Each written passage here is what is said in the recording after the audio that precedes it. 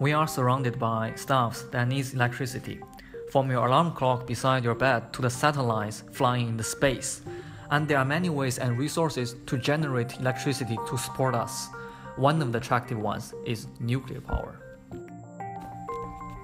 We use nuclear fission to release energy, then use water to collect them. To make this happen, we can use uranium-235 and strike it with neutrons. Once the neutron is absorbed, the new element will become very unstable. Most likely, it will split into lighter elements and some free neutrons and radiation energy. The radiation will heat up the surrounding water, and the free neutrons will be used to react with the rest uranium atoms, which is quite different from the one-reaction nuclear bomb. Then, this light water reactor will be able to keep the water flowing and make sure the heat up steam transfer the energy into the turbine. Nuclear energy saves lives. Even if you include the death caused by both Chernobyl and Fukushima, nuclear energy still ranks the last in the death per energy unit produced. Nuclear energy also reduces the emission of carbon dioxide.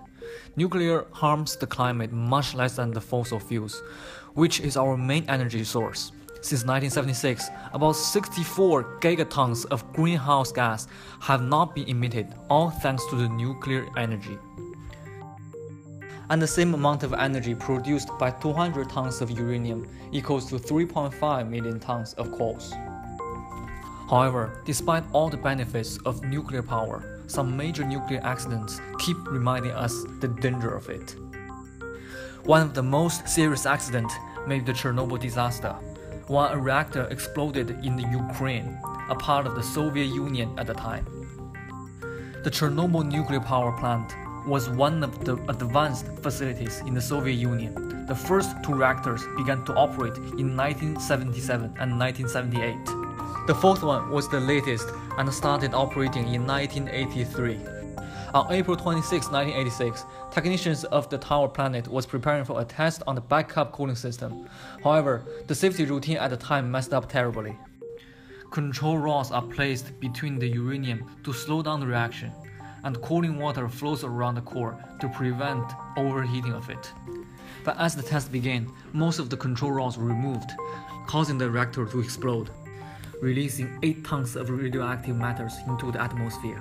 115,000 people were evacuated from a 30-kilometer zone around the plant. 500,000 people were deployed for the accident and its aftermath, and the fire lasted for 15 days. 31 of the initial firefighters and plant workers were killed within days due to the serious radiation. The toxicity of the radioactive clouds is same as 400 times of the Hiroshima atomic bomb explosion.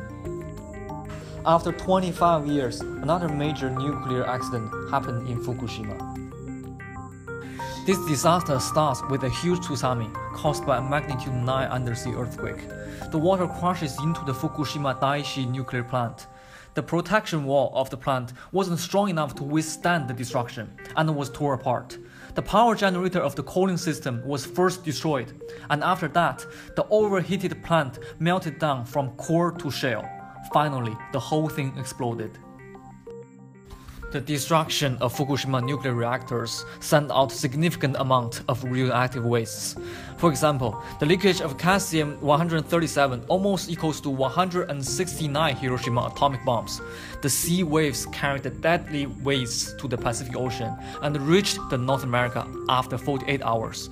This leakage created a large area of dead zone. The radiation effect, especially from the nuclear explosion, could be very fatal to human beings. It will cause a lot of potential sickness to the organs of whole body, which is much worse than cancer. For example, there will be redness and burning appearing on skins, and the breathing of radioactive material will even damage the DNA itself. In the future, nuclear power can be one of the most powerful sources of energy. The high energy efficiency keeps all electronics working, and our lives will be greatly simplified with all the benefits of nuclear power.